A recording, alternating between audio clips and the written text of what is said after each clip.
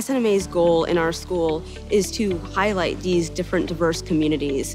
As someone from Northeastern PA, we have this idea that this is a very homogenous place, but we have a lot of diversity and a lot of different groups of people that we need to learn to interact with in a useful and helpful way.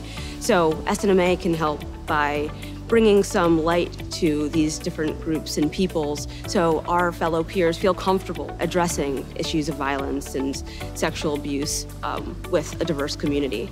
I do believe education is always, and awareness are always important factors when approaching these sometimes difficult topics.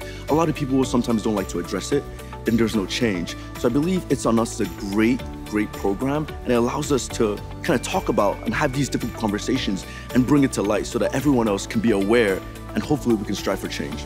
As students, we just need to really interact with our peers and watch out for these signs of violence or abuse while we can. Everyone is always coming from a variety of different places, so I believe we should approach it with cultural humility and always be patient and be kind to those around us, especially to our variety of different patient demographics.